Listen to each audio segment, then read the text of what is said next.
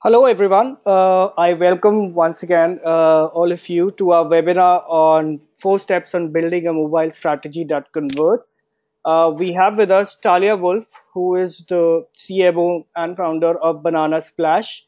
Talia will be talking about optimizing mobile UX and enabling more conversions from your mobile visitors. How can you make convert more of your mobile visitors into paying customers?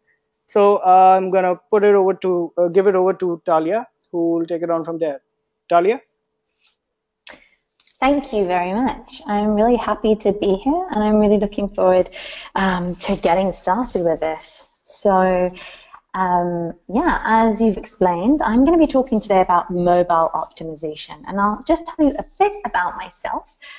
So I am the CMO at Banana Splash, which is a mobile optimization tool. We essentially help businesses turn more mobile visitors into leads and customers by using personalization. Other than that, I basically been doing conversion optimization for about 5 or 6 years. I started an agency called Conversioner, which focuses on consumer psychology and emotional targeting. And I've run thousands of tests in the past few years, and I'm hoping that I'm going to be able to give you as much information as possible to really kind of start converting more mobile visitors. So let's get started. The first thing I want to ask you is what percentage of your traffic is mobile? You see, most people that I ask don't actually know that. Or if they do know how much percentage of their traffic is mobile, they don't really know where they land, what landing pages they're on, what devices they use, and then what do they search for. These are critical parts of mobile visitors that we need to know. So today's goal is going to be about you stop treating your mobile and desktop visitors the same way, and basically start converting them. One of the things that we've asked in the past is, what is the first thing that you do when you wake up? And 80% of people say that the first thing that they do before they brush their teeth, before they go to the bathroom, is check their mobile phones. So obviously we know this. Mobile isn't the next best thing, the next big thing. It already is the big thing. And the question is, what are you guys doing to convert these mobile visitors? What are you doing to turn them into customers? So a while ago, I was invited to speak in Netherlands, in Amsterdam, and the first thing I wanted to do is go on a beer tour, because I really like the Amsterdam beers. And then I looked on my phone, so I was looking for a really cool place to go see some beers, and this was the first website that I saw, and I didn't really get what was going on, so I went to another one, and it said, "Welcome to Amsterdam," but there wasn't really anything to do with, me and what I was looking for. So I realized that I'm not going to find what I want on mobile, so I went to my desktop. And over here, I saw exactly what I needed. It gave me all the information about what this company is doing and where it is and what I can get out of it. But you see, the result of this is basically what we're seeing on the left-hand side is a responsive design. It takes the desktop and makes it look good on mobile. And that's the problem with responsive design, is that it basically kills conversions. You see, whenever anyone mentions a landing page, the first thing people think about is a desktop one. But this isn't your landing page anymore. This is. And the problem is there's no recognition here to the fact that I'm on my mobile phone. Yes, it looks good on mobile, but what about the fact that I'm a completely different person when I'm on my mobile phone? There's no emotional triggers, and there's nothing here that's addressing the fact that I'm on my phone and I need a different experience. And you see, mobile experiences are considered so bad that in a recent neuroscience study, they found that the level of stress caused by mobile experiences is comparable to watching a horror film. This is how bad people feel on their mobile phone when they're looking for something. And I think it's kind of like how I felt when I was looking for that beer tour in Holland, right? Now, because marketers are thinking desktop first and they don't really know how to convert mobile traffic, there's a 270% gap in conversions. So even though most websites are seeing a lot more traffic on mobile, they're still seeing more conversions from desktop. And the reason for that is because when we're on our mobile phone, we behave differently, right? We're on the go, we're multitasking, we're watching TV. Maybe we're on the train and we're talking on the phone and we're also on our tablet. So we're constantly doing a lot of things. And it's very, very different than what we do on our desktop when we're, you know, in our office and we have Wi-Fi and everything's great and we have time to read through everything. We have different emotional and behavioral needs when we're on our phone. And that's why we need to create a better customer journey that addresses that specific state of mind. So how do you do it? Well, there are no magic solutions, but I have a process from our findings and from the thousands of A/B tests that we run. And so over the next few minutes, what I'm going to do is get you started with getting to know your mobile visitors and putting in a system, a process of turning these visitors into customers. So let's get started. Four-step process. The first is understanding the behavior. The second is addressing the emotional triggers. Then personalizing the experience. And most importantly, learning and optimizing the first one. Understanding mobile behavior through a 5-inch screen. Phones over 400 times a day. We're constantly using a ton of devices, so we're usually using about 3 devices at the same time. And we're constantly on our phone. In fact, 60% of mobile visitors expect a site to load in under 3 seconds. And what this actually means is that a 1-second delay can cause 7% loss in conversion. This is insane because basically people on their mobile phone expect a lot more from you. But it doesn't stop just that. Over 65% of purchases online in general start on mobile phone. So yes, a lot of people will start on their mobile phone and then convert to desktop.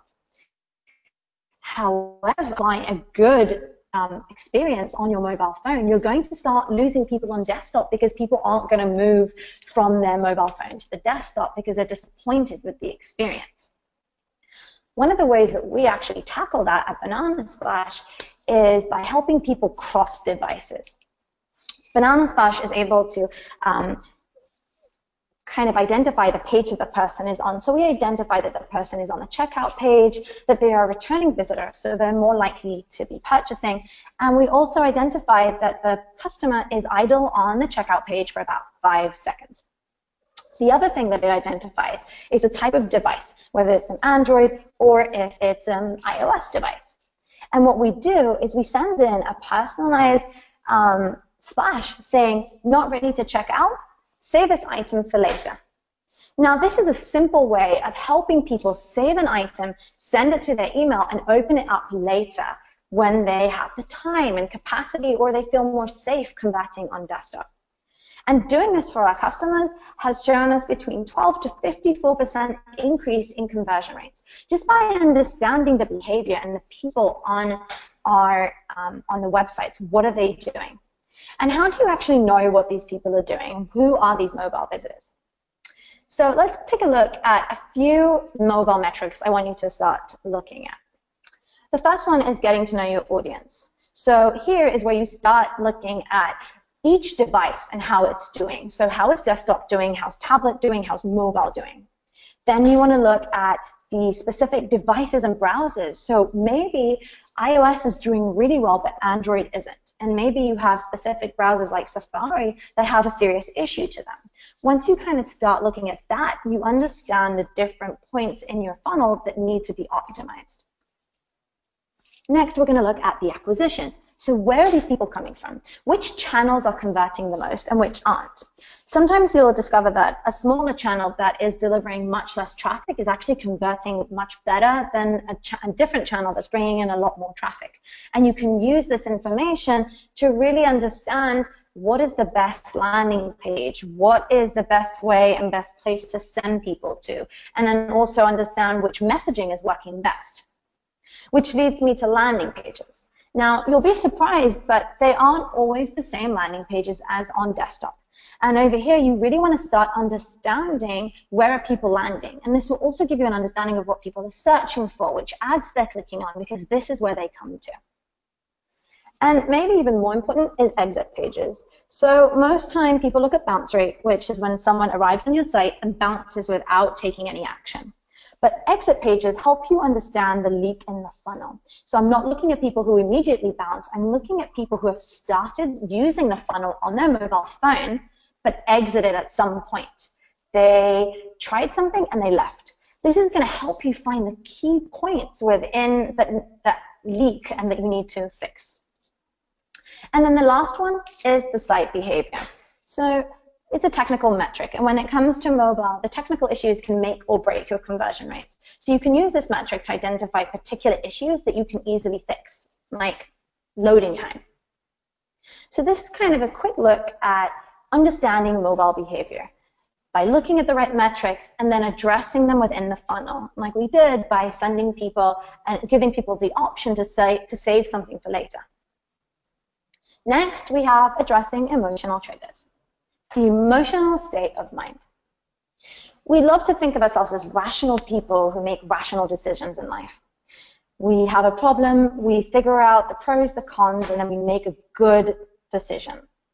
However, in fact, every decision that we make in life has an emotional reason to it.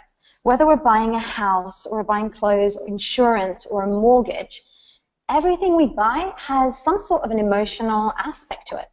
So if you're selling insurance, for example, you're not selling insurance, you're selling peace of mind. And if you're selling clothes, you're selling self-esteem. And the thing is that advertisers have known this for years, and they've been using it. So many times I like to ask, what is this advertising? And most times people will say, well, this advertises clothes, this will advertise maybe pillows or accessories. But actually, in fact, this is an ad for Coca-Cola. Okay, and you'll notice that there is no product in here and no logo, but they don't need it, because what they're saying here is that drinking Coca-Cola makes you cool.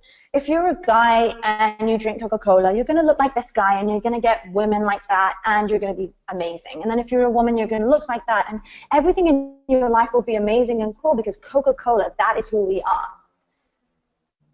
Lego does it too. They don't talk about the castle that you can build. They talk about beauty, pride, the type of emotion that I want as a parent to have my child experience. I want my child to be proud of themselves, right? Nike, who for years have been using a professional athlete to kind of advertise themselves. So we all kind of aspire to be like them. Decided to take a kid who is overweight, put on a pair of trainers and tell him to go running. And they wrote, "Find your greatness." Now again, there's no product. You can't see the shoes in the image, but that doesn't matter, because it's not about the t-shirt that you're selling or the coffee, and it's definitely not about the shoes that you're selling. It's about how you feel when you're wearing those shoes. And that is the essence of marketing, because people don't remember what you say, they remember how you make them feel. The only problem is that everything that I've shown you is from the offline world. And that's why over the past 6 years, I've ran thousands of tests using emotional triggers in consumer psychology so that I can understand customer decision-making better. So I can understand what customers need emotionally and translate that knowledge into a better landing page, a better funnel, and of course, higher ROI. Because when we look at the online world, it's exactly the opposite. Call, message, share whatever you want for free. It's all about the features and the pricing. Same goes for Shutterstock. Access 30 million images. There's nothing here about what's in it for me or how my life is going to get better and how emotionally it's going to affect my life. It's about the product. And really, when it comes to marketing, the real question you need to ask yourself is, how do you make your customers feel? And maybe more importantly, how do your customers want to feel when they find your solution? Now, in order to do that, there are 3 pillars for emotional targeting. How do you get started with addressing those emotional triggers of your customers? So the first thing you want to do is make it about the customer. And this is a very important one, because you are not the hero of the story, your customer is. It's not about how you are amazing and how you have better pricing or better features or you're better than anyone else. It's about how you're going to make your customer's life better and how through you, their life will get better. Next, you can't just say it, you also have to show it. So many times we will see on a landing page a picture of the product, of the platform, of someone. And the problem with that is that it has nothing to do with the emotion. Now, our brains process images 60,000 times quicker than text. So that image and the colors that you're using are the first thing people are going to see when they land on your landing page. And that's why it's so important to use a good image that portrays a specific emotion. The third pillar is run meaningful A/B tests. Now, this is a really important one because most tests evolve around testing buttons and titles. But the problem with these kind of tests is that you don't really learn anything from them. Now, A/B testing is about knowledge. It's about learning more about your customers, understanding their decision-making processes, and then translating that knowledge into a better funnel. You want to learn as much as possible so that whatever test that you run, whether you win or you lose, when you get the results, you understand the results and you know what to do next. The thing is that this is very good for desktop and for mobile, but in the mobile world, it's actually even more extreme because we have hyper-information 24/7 everywhere we go. We have everything we need in the tip of our fingers, we can get to it.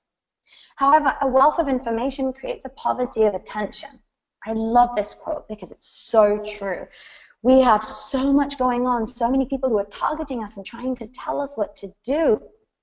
And that's why when it comes to mobile, less is more.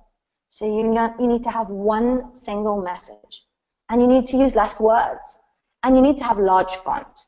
And more importantly, you need to have one main visual trigger because there's so much less space, and this is where you're going to make your impact.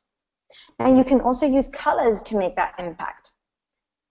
Because our brains process images and colors faster, you don't have to say everything on the landing page. You can use color to portray trust or fun and make that an emotional feeling.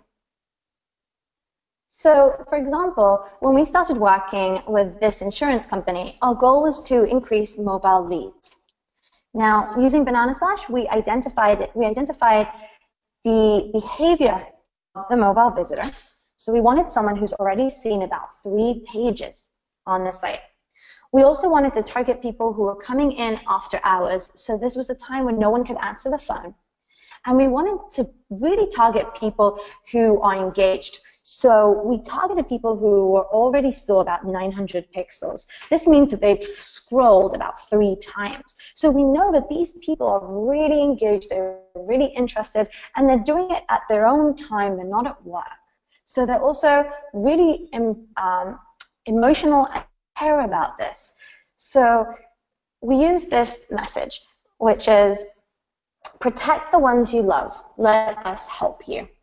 Now, the combination of using both the behavior, understanding where the mobile visitor is coming from, what time they're coming, and what they're doing on this site, and combining that with the emotion of wanting to protect your family and wanting to feel safe, gave us a 71% uplift in conversion rates, in leads for this customer. Or for example, working with this locksmith, we identified the specific search term that people were looking for.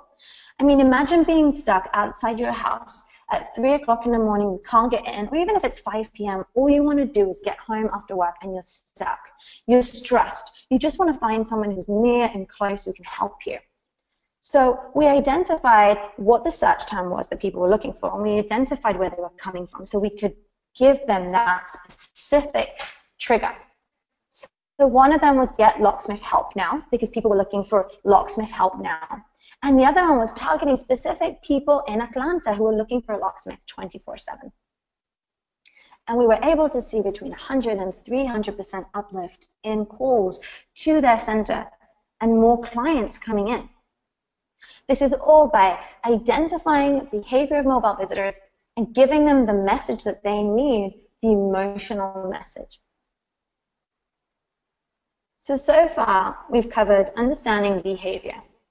And we've covered the emotional triggers of people, so understanding who our mobile customers are, and then understanding their state of mind. But our next step is personalization. This is one of my favorite screenshots. It's from my Netflix. And you can see that everyone is moving towards personalization. The top picks for Talia, this is specifically for me. They've seen what I've been watching, and they're giving me ideas of what I can watch next. They're very kind of exact, by the way. So you see, the thing is that it's not just about what you say. It's also about the when. And this is the essence of personalization. You see, over 52% of companies are saying that they see an uplift in conversions by using personalization. This is huge. People are seeing more website visitors, returning visitors. They're seeing more actual purchases and registrations and time on site just by giving people what they need. In fact, 86% of consumers will pay up to 25% more for better personalization. And this happens because we're overwhelmed with the information that we're receiving on our phones and everywhere. It's just overwhelming. Everyone is constantly trying to get to us and get their message through. Personalization helps us drown out that noise and focus on what really matters to us personally. So instead of me spending the time looking for what I need and browsing through your website until I find it or move to the competitor, personalization helps you send the right message at the right time. And with mobile, it's really simple. You have all this information. You know where they are, you know what time it is, you know where the country they're coming from, you know the source that they're using, you know if it's their first time or their last time or their second time. You know who these people are, so you can use this advantage and use it to convert people. For example, many times when you go on a mobile site, you immediately get a prompt to download an app.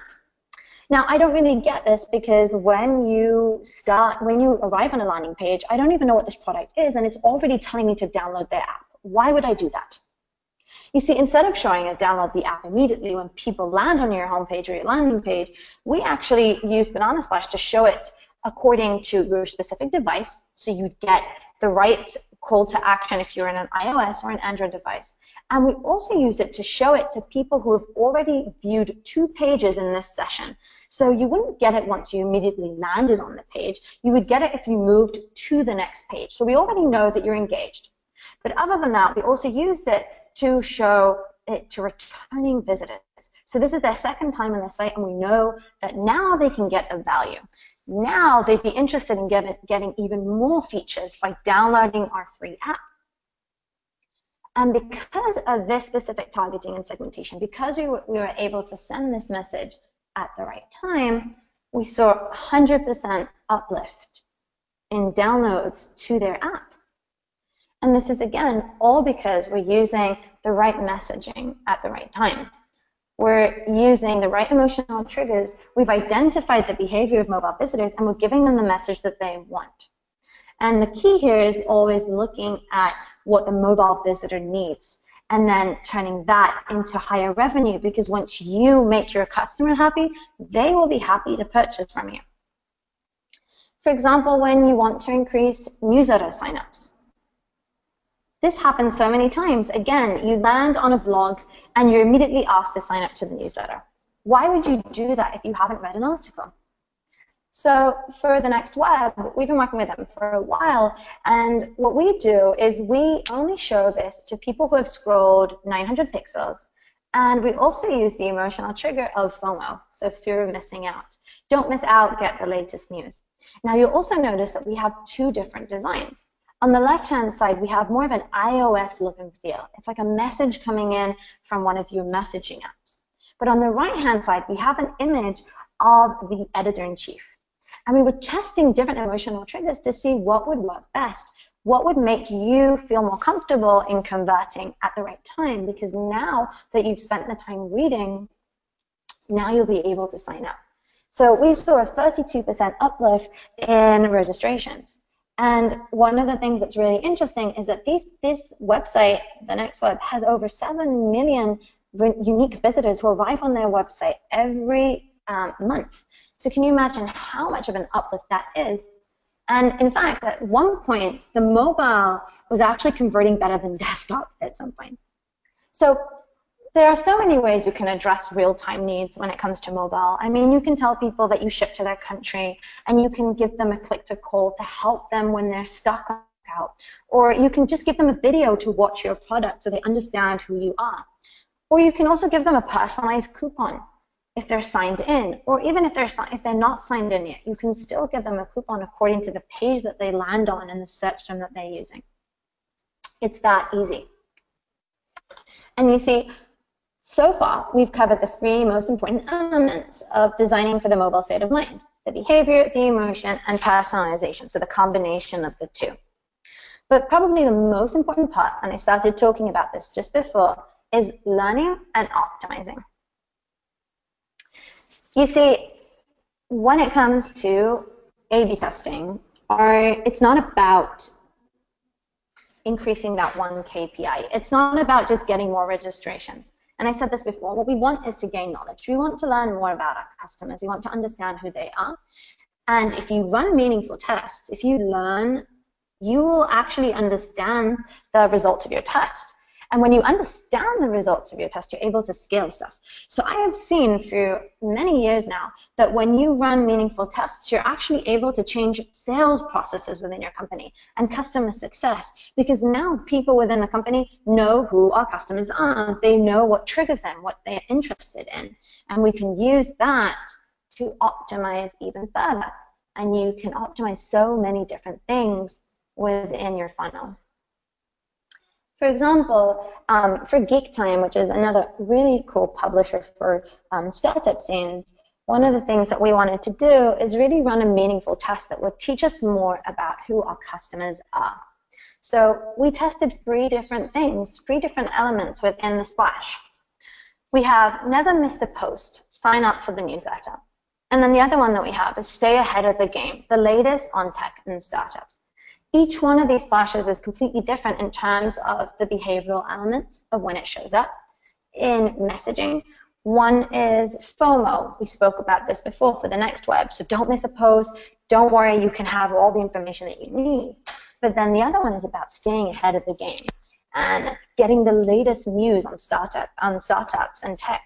You see, many people, and especially when it comes to marketers and geeks and the startup scene, people want to stay ahead of the game, and that's part of their emotional triggers, being able to be ahead, gaining that knowledge, and knowing what to tell people. So we also test the design, right? On one side, we have the regular kind of black-looking overlay that comes in. And on the other hand, we have this smart kind of monkey that comes in and makes it a bit more fun. And due to these changes, we were able to see a 65% uplift in registrations. Now, this was the first test we run. And one of the things that you really do need to remember is that when it comes to hypotheses and when it comes to A/B testing, you really have to test quite a few times. So it's not that you come to an idea, okay, I want to test this emotional trigger, or I think this is going to work. And once you test it and it succeeds, that doesn't mean that that's what it is and that's it. You have to keep testing and keep coming up with new ideas to prove that hypothesis so that you know that you're on the right direction. So let's take a look at what we discussed today. We spoke about understanding mobile behavior. And then we took a look at addressing emotional triggers, personalizing the experience, and learning and optimizing. I think if there's one thing that I want you guys to take away from this webinar today, is that you have less than 2 seconds to convert mobile visitors, or they're off to their next competitor. And this isn't the way to do it. Though Chandler is amazing, you still don't want to beg people to stay. You see, you have to get to know your mobile visitors better, and you need to create a better customer journey for them. I want you guys to stop using responsive design as an automatic solution. Yes, responsive design is a great way, and it's so much better than pinching and zooming and spending time on trying to find what we want on the site. But it's just the first step. The next step is identifying content hierarchy. It's understanding what people are looking for and giving that to them. You see, a funnel that assists them in their time of need that gives them what they need will also increase your conversions. Remember that the root of every conversion is human behavior. And it is our goal as marketers to understand the behavior, understand decision-making processes, and to stop treating mobile visitors as if they're mini desktop ones. So again, responsive design is a good place to start, but it's not enough. So this is where I will leave you, and I'll say that we have just published a complete guide to mobile landing page optimization. So if you would like that, I've created an email for you guys to just email me and let me know that you would like the mobile guide. And with that, I will open up to questions if you guys have any. Yeah. Well, thank you for that, Talia. Those are indeed some amazing insights. To all those who are attending, we're going to take a break for about a couple of minutes, after which we are going to start with the Q&A sessions. If you have any questions that you'd like to ask Talia, please address them in the questions tab and we'll take them up. So talk to you in a couple of minutes.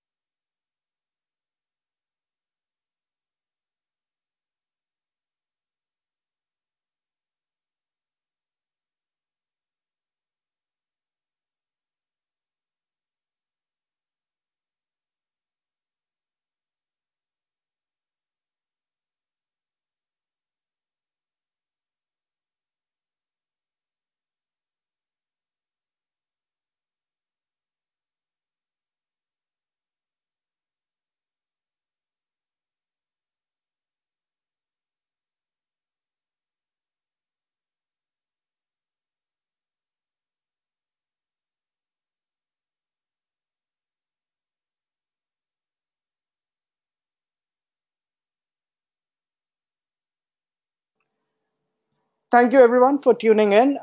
We will now start with the Q&A session. Talia, are you ready? Yeah, I am. Fantastic. So I'll start with the first question.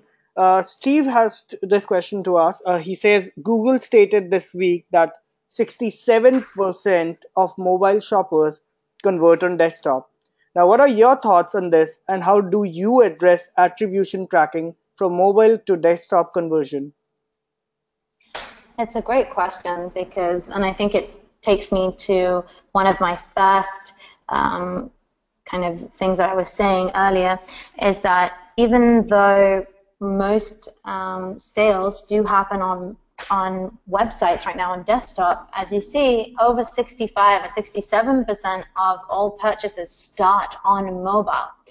And that's one of the things that's really interesting because even though they convert on desktop, you really do still have to make sure that the experience on mobile is good, or you won't have those people convert from mobile to desktop, right?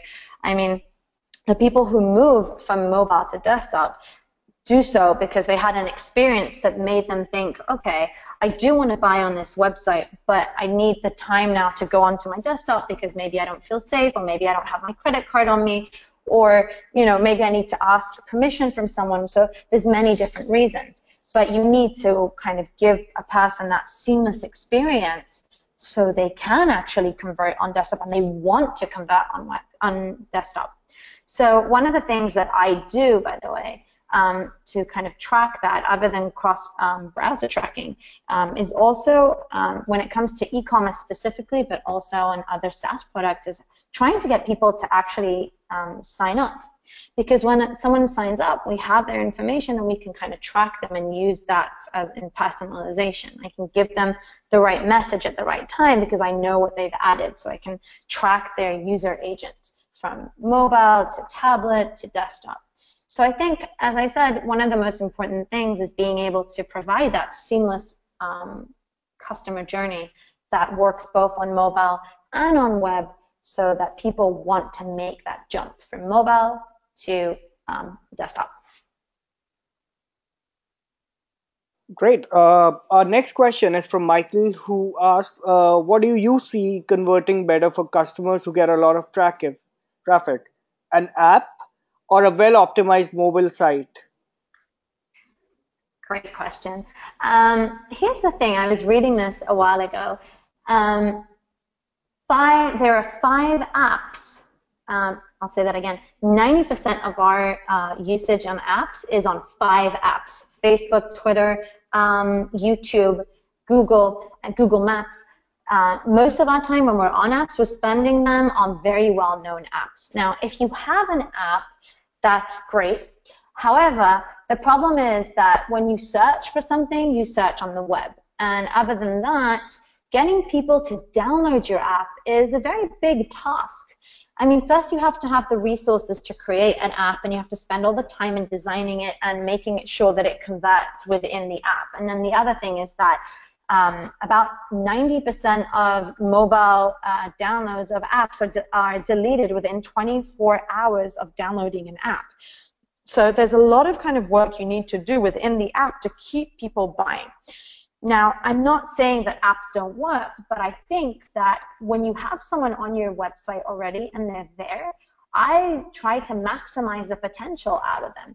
And that's one of the reasons I also don't immediately tell people to download my app. I try to get them to convert on mobile before, on my mobile web. But then if I see that it's a returning visitor, if I see it's someone who takes a lot of time and is interested, that's when I will give them the prompt to download the app and try and get them in there, because I know that they're more likely to download the app and stay within the app.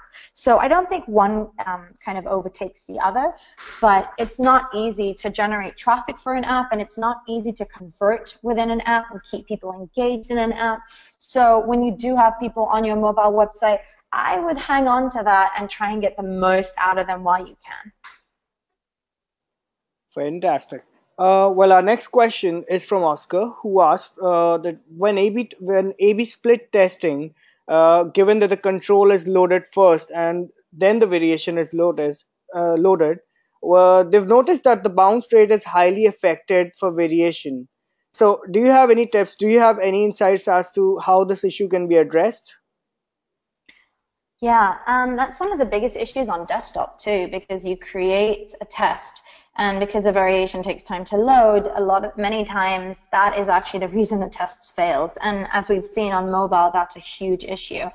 For us at Banana Splash, that was one of the main reasons we built the splashes as an overlay that is hosted on our end, because we knew how much loading time affected a website. So I think when it comes to many personalization tools, they change your website, or you have to create specific variations that change the website and have to be loaded within the website, and they slow the site down. So for us, we use a dynamic layer that isn't actually hosted on the customer's site, it's hosted on our end, and in that way it doesn't slow the site down. So that's kind of our solution with Banana Splash. We host everything on our end, and then it doesn't slow the site down. But when you're running A/B tests, that is one of the reasons that you really do want to look a lot into the mobile metrics and understand what is loading slower so you can actually technically address them. I mean, there are many ways that Google offers and gives you ideas on how you can optimize the experience and how you can optimize loading time. So I would get a test running and then kind of examine it with Google tools to see where are the biggest pain points. You can also see that within Google Analytics and try to address them with your dev team. It definitely is a big issue, and I do hope that it will be solved with all the tools that are out there today to kind of maybe reduce the time. But I know exactly what you're talking about. It's a serious issue, and I mean that's why for me it was really important to do that within Banana Splash, to just have it not affecting SEO or loading time. Well, great. Next question is from Edward, who has three questions that he'd like to ask. Question number one is, do you subscribe to mobile first design? Oh, I'm going to take this that you're basically asking if you should first do mobile design and then adapt it to desktop. Desktop visitors aren't mobile visitors, so I'm not really into automatic design for anything. Obviously, when you don't have the resources to create separate, a separate mobile site and a separate desktop site, what you can do is, think about hierarchy of information. You have a lot of info about your desktop visitors. You already know what they're looking for. You can see that on Google Analytics. So, I would think about hierarchy, and I would design that. So if you do a responsive design, whether you do it mobile first or desktop first, whichever device you're using it for, think about what those people need and where they are, and you can still use responsive design to kind of change the hierarchy. I mean, mobile first is great, and it's definitely a way to go, but you need to make sure that it's not going to damage conversions on desktop, because that's another way, for revenue, and especially for e-commerce sites and different publishers that need those desktop conversion rates. So it really is according to your specific emotion, your specific audience and who they are and what they're coming from. I mean, I do have a client who has over 90% of mobile traffic, so that's a definite yes on mobile first. Well, there's an extension to this question, which is, do you think mobile websites need a separate bespoke design rather than a rearranged version of the desktop? Also, do you think that all content of the desktop should be on the mobile as default? Okay. So the second one I kind of answered, basically build it according to your target audience and where they are. And the third one, SEO kind of says that you do need to have that, but as I was saying before, you can decide what content is going to be where. So a lot of the times when we do responsive design for some of our customers, what we did in the past, we would just rearrange the content. So we don't want to have everything above the fold, and we want to have it in the right way. So we would still keep the content, but we would move it around and have it in various sections, so they only appear once you scroll a lot or once they're on different pages and stuff like that. So you can still keep the content for SEO reasons, but you're not overloading the mobile visitor with all this information. Right. We're moving towards the end of the Q&A session. Just a couple of questions more. This is from Don. He wants to know, how do you trigger that pop-up messages in general based on the visitor behavior? Now, is there a special script or a service that does that? Well, that's what we're doing. I feel like I'm promoting, but that's what Banana Splash does. It's a JavaScript code that you put on your site. And basically what you do is you implement it one time on your site, on your header or via GTM, Google Tag Manager, and that's it. And then the Splash itself will know how to divide the traffic and what to segment, and you basically choose the action you want your customers to take, and then it will choose who to show it to. So it's a script that you implement one time. And it really kind of depends on the tool that you're using, but the splashes that we use are basically just triggered by that JavaScript code. Great. Well, the final question is from Ivan, who wants to know if he's understood correctly that we should follow or we should use the M dot approach. That's I can't really answer that because it really does depend on your site, on your customers, and again, it really depends on, SEO reasons and where you are in that, and how much percentage of your traffic is mobile, how much of it is desktop. Depending on those kind of metrics is what you will decide. I don't know if you have to have the M-dot approach at all. I don't usually recommend it, but I build it according to my customer, their website, and what they're actually doing right now, and not just like a general thing, which is kind of like my general rule with everything in marketing and responsive design. I don't do anything automatic. I run in-depth research. I understand who the customer is and what the website is and where they are in all aspects, and then decide on the strategy. So sorry, I can't give you an exact answer for that, but I'd say definitely check out, what your status is right now, and then make a decision according to that. Well, great. That's about it. We have a few more questions, but I think we're going to answer them separately in the follow-up emails. Thank you, everyone, for tuning in. Thank you, Talia, so much for patiently answering all these questions and for the wonderful insights that you provided to the webinar audience.